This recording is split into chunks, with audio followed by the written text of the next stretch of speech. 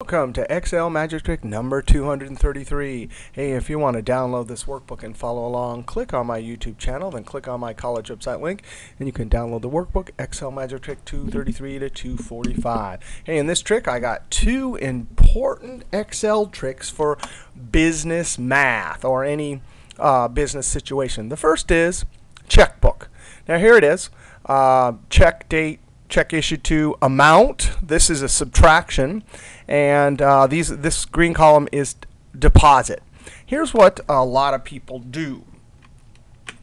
Right, so they see this and they go equals one cell above, minus, because this one is a minus, and then enter. And then they come over here, they do the next one, equals the cell above minus this one right here. Same thing here, equals, and you could actually copy that one down all the way to there, because those are relative cell references. Looking one above and 1, 2, 3, 4 to my left. But you get here, and this is a different formula. So then you go equals the one above plus this. The problem with this method is that if you have a big long checkbook, you're always creating formulas. You don't want to do that. We could do this whole column here down to here with one simple formula. But it requires that you recognize something. And these kind of patterns, and recognize these patterns for creating formula, is really one of the biggest time savers in Excel. Let's just think about this. One cell above here, well, look, there's either going to be a minus here or a plus here. There's never going to be both. So we can simply do this formula, equals the balance from above minus 4 cells to my left plus 1 cell to my left. Oh, isn't that beautiful? Because this is always going to be a 0 when there's something here. And when we get down here, if there's something here, there'll be a 0 there. So this formula is always going to be adding or subtracting to 0, which doesn't matter. We'll get the same answer. Control Enter. And then I'm going to click and drag, bring this down here. The point is here, 100%, this formula is faster. One formula instead of 13 or 20 or 40 or however many cells you have. Now, one other improvement we can do this, because down here it's kind of annoying to see the balance, is to notice another pattern. We could do an if formula and have the if put either this formula or a blank. But we got to figure out a logical test that'll give us true or false. So the pattern we're going to look for here is, where in this checkbook balance do we have something that we're always going to have something in a cell? Well, it looks like we always have something here. And there's not always something here. Probably the best thing to look for is the date. Notice we're always going to have a date. I guess it's conceivable there might be a blank here. So let's pick the date column and simply notice that when we get down here, there's no date, right? But all of these that have transactions, there's a date. So we could use the if function to make this much better. Ready? Equals if.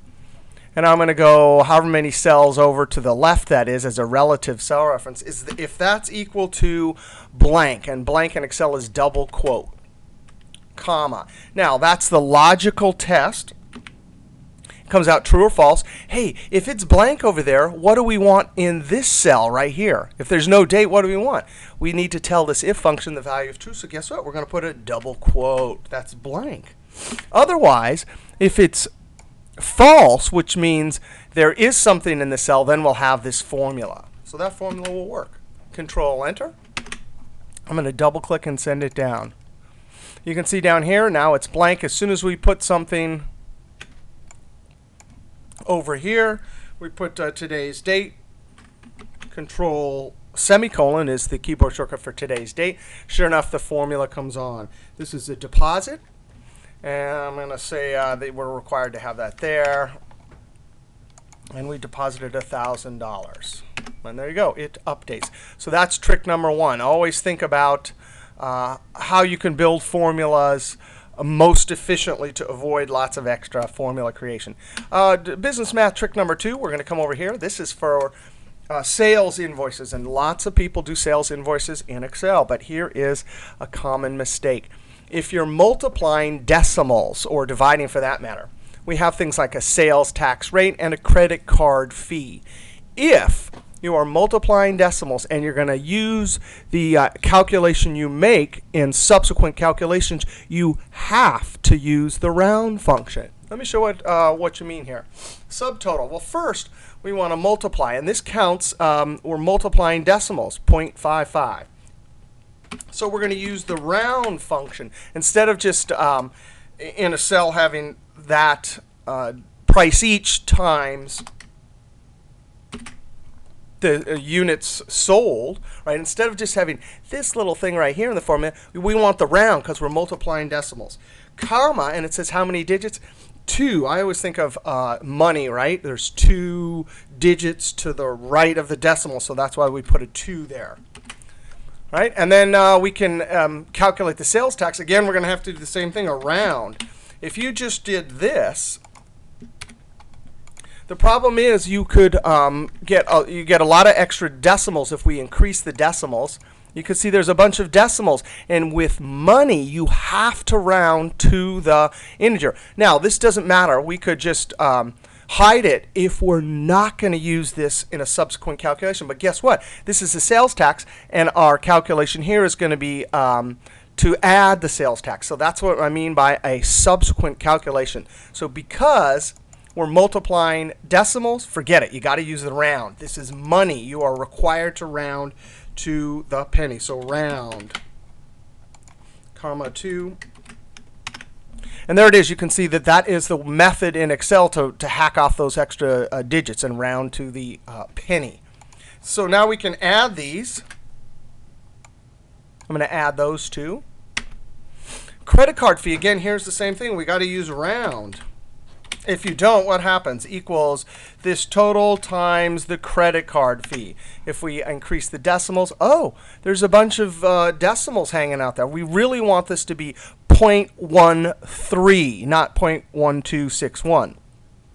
So I'm going to hit F2, and I'll put the round around. And then comma 2 because we're going to the penny. And there it is. You can see that it hacks it off. And then we're our criteria for when to use the round function. We're using money, so we're required to round. We're multiplying decimals, and boom, we're using a subsequent calculation. That in a subsequent calculation. So equals this minus the credit card fee. All right, so invoicing round function.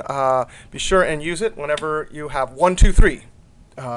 You're required to round, multiplying decimals, using result in a subsequent calculation, and then, of course, our little checkbook formula for efficiency. All right, see you next trick.